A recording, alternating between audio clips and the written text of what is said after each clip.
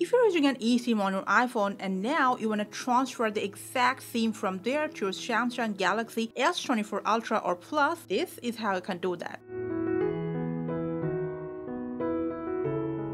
But please remember, you must have the QR code of that eSIM that you got from your service provider. If you don't have it, you can just go ahead and contact them for a QR code. But otherwise, this process won't work for you, I'm afraid. If you have your QR code, let's go grab your iPhone. From Settings to Cellular. In the SIM section, just go ahead, delete the eSIM you want to transfer from your iPhone to your Samsung. Tap on Delete eSIM, and once again, tap on Delete eSIM to confirm. If prompted, tap on Delete eSIM once again.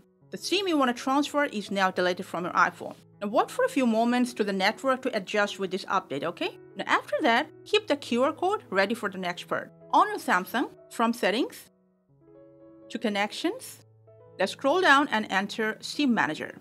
And here tap on Add eSIM. We're going to add that exact eSIM that we have just deleted.